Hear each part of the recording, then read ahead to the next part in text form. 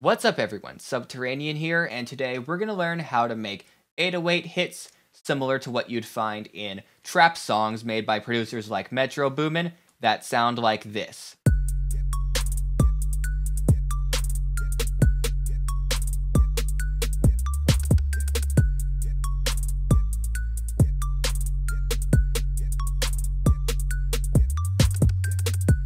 Now, some people may be wondering why I'm making a sound design tutorial on a sound that some would consider to be very basic. Well, the reason why is because I've noticed that a lot of trap producers use sampled 808s instead of making their own, and there's nothing wrong with using sampled 808s or sampled drums in general, but I personally prefer making my own because you have way more control over the sound of them. You can really make a unique sounding 808 that will stand out from other people's, and you can get it to fit into your own songs a lot better and sound more natural because you actually made these sounds. They're not just taken from somebody's pack. So, let's start off by opening up a fresh instance of Native Instruments Massive, and I would like to clarify that you can make this sound in basically any plugin out there, as long as you can make a sine wave in it. Even the preloaded VSTs that come with DAWs, like Ableton's Operator and FL Studio's 3X Oscillator. The reason why I'm using Massive instead of one of those plugins is because regardless of DAW, most producers have a copy of Massive. So this would translate over to more producers than if I were to do it in a plugin that other people may not have because they're using a different DAW. And before we start making this sound, I would like to mention that in the description box below, we'll have a link where you can download the full Ableton project file along with a Massive preset. And if you enjoy this style of music, be sure to check out our Hip Hop in Motion course with David Heartbreak, which is coming soon. So, we're in Native Instruments Massive, and we've got the preloaded initialized sound, which isn't anything special, it's just the square sine wavetable. When you're making 808 bass hits, you should either take your oscillator and set the pitch to be at a very low octave, or you should just be playing in a low octave to begin with, usually somewhere between 0 and 1. The note I'm playing right now is G0. Let's change this wavetable from a square saw to a sine square. And let's take the wavetable position knob and fling it all the way over to the left. So now we've got that pure bassy sine wave sound. And we're actually pretty close to being done with this sound already because that's the only oscillator we're going to use. Some people might try to throw in another oscillator, like a sine wave that's at a higher octave.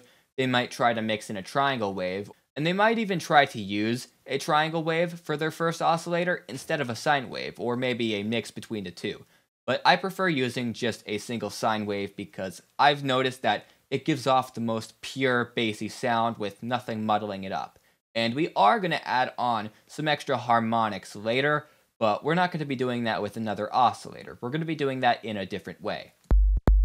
So now that we've got our core sound, let's go to the fourth envelope.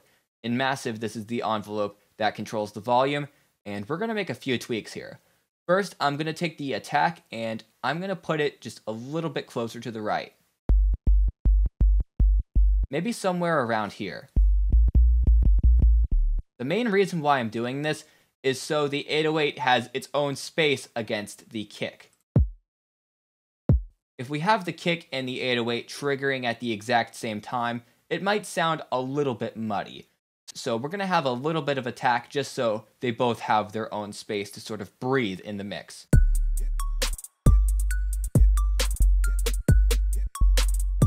You can hear that's already sounding pretty nice with me just playing some random notes. Now let's take the level and turn it all the way down because we want a sound that decays over time instead of playing at one consistent volume. Now, the sound dies out rather quickly. I think it should go on for quite a bit more. So let's take the decay knob and place it up. Now, depending on what type of track you're creating, you might want to put the decay knob somewhere differently. If you're making a song that doesn't have a lot of bass hits, maybe just one every couple of bars to add some spice, then you might want a very long decay time, somewhere around here. But if you're doing the opposite, making a track with a lot of very short bass hits, then you might want to have a very short decay time, maybe even less decay than what it was initially at. It all depends on what track you're making and what speed the track is at. I think we're going to go for something kind of in the middle. Maybe around here, just after the Y in decay. I think that sounds pretty good.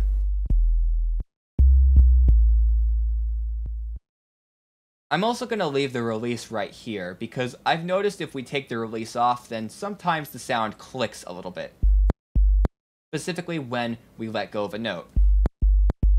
So let's just put that release up a little bit. And we can hear that we no longer have the clicking sound at the end. Now, the only problem with the release knob is we might have some notes that play over top of each other a little bit, and they clash. So to fix that, let's go over to our voicing tab. We'll set it to be at monophonic, and now we won't have any overlapping notes. And for bass, you generally don't want to have any chords or any multiple notes layered. You just want one singular note playing at a time. Now I'm going to go down to trigger mode, and I'm going to set it to be legato. And the reason why is because of a technique that some people like to do with their 808s. Some people like to incorporate what is known as an 808 slide, where the sound will go up or down in pitch. And we can do that by setting the trigger mode to legato, and then going over to the oscillator tab and increasing the glide time. So now if we play two notes and they overlap, the pitch glides. But if we play singular notes that do not overlap, we don't have the gliding effect. Now, let's go over to another envelope. We'll do the third envelope, but it doesn't matter as long as we're not using the fourth one, because that's what controls the volume of the sound. And we're going to use this third envelope to modulate the pitch of our first oscillator with the sine wave. So let's just take this envelope, drag it on here, and I'm going to set this to be at 24. What we're going to do here is we're going to create a small pitch modulation where it starts at a higher pitch and then it quickly goes down. This is going to create a little bit more of a sort of kicking, attacking sound with the 808 that works really well. Let's take the attack and put it all the way to the left. We'll take the level and put it all the way down. That's the second level knob. And let's tweak with that decay. That's way too severe, so let's bring it more over to the left.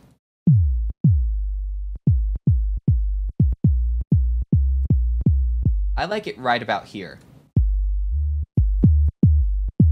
It has a nice sort of punch to it. Now, there's one more thing that I would like to tweak with a little bit on the volume envelope, the fourth one. One thing that I've heard some people mention when they say that they prefer using sampled 808s over ones that they create is they like the way that 808s will actually decay in time faster if you're playing them at a higher pitch.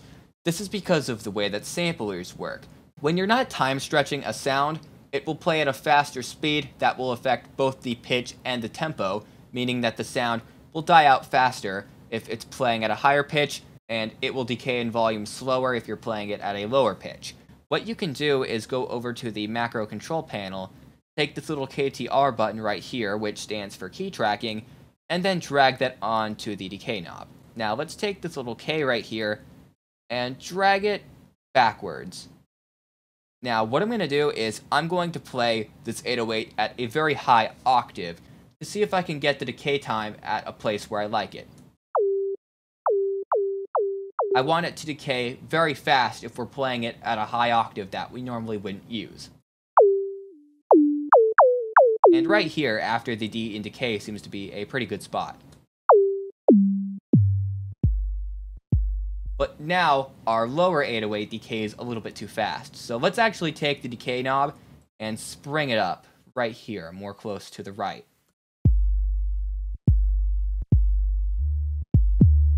I like it there. It's pretty close to where we initially had it. And now if we play the 808 at a higher octave, you can notice that it's decaying faster, but not super fast. So that's how you emulate that sampled 808 effect in Massive. Now, our sound is almost done, there's only one more thing we're going to do to this 808, and this is how we're going to add some more harmonics to this sound to make it stand out in the mix a little bit more. What we're going to do is we're going to go over to our first effect tab, FX1, and I'm going to throw on a classic tube distortion effect.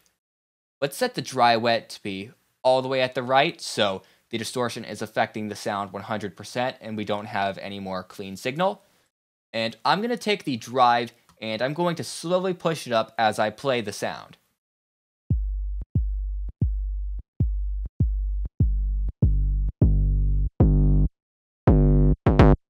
I like the way it sounds here.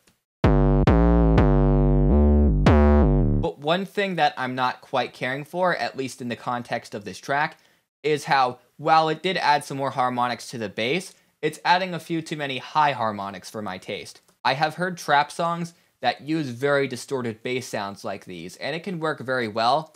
But for this track, I would like something that's still a little bit more subtle, not quite as in-your-face and hardcore-esque. So what we're going to do for our first and only external effect is we're going to throw on an EQ8, and I'm going to change one of these EQ bands, doesn't matter which, to be a low cut ×4, and I'm going to cut out the high frequencies.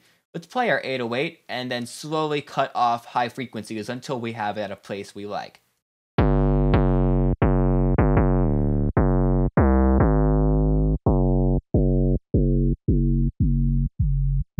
I like it right about here, at maybe around 144 to 150 Hz. And now that we have that EQ on, let's hear what the 808 sounds like with and without the distortion effect. You can hear that even when we're cutting out the high frequencies, it makes a very big difference.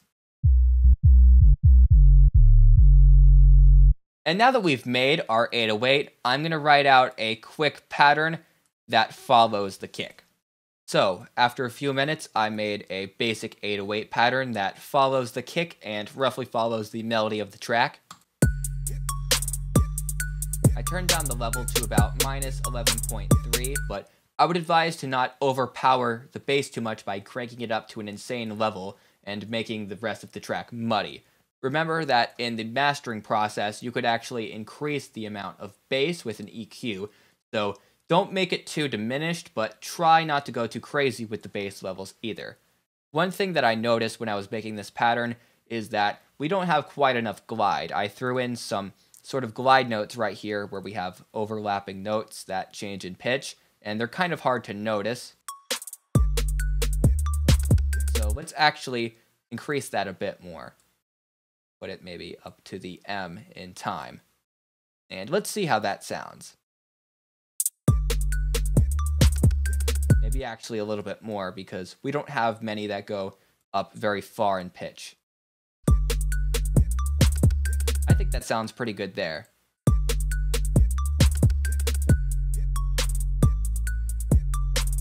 And one final tip I would like to give to people who are making trap-styled songs with very big sounding bassy 808 hits like these is whenever you have a kick drum playing over top the 808, cut off some of the very low frequencies, around 40 to 50 Hz, because those frequencies are usually where the 808 is hitting at.